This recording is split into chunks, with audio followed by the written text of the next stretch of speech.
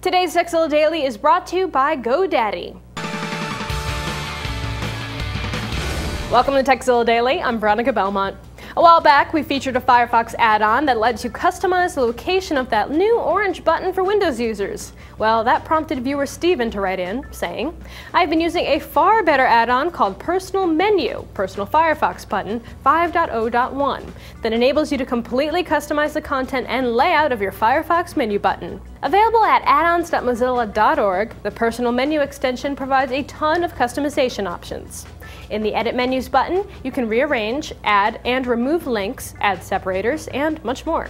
This add-on also adds a history and bookmark button to your navigation toolbar, and you can assign certain actions to this button when you right-click or middle-click each one.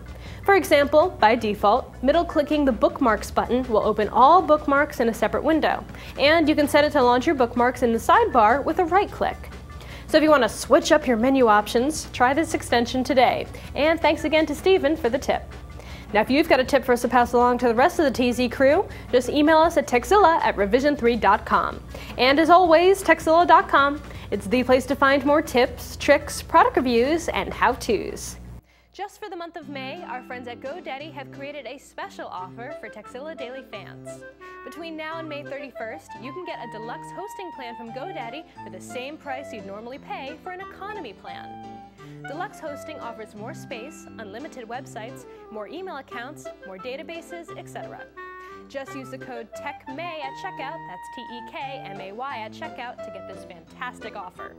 And don't forget to check out revision3.com/GoDaddy for a list of all the amazing GoDaddy deals from Revision 3.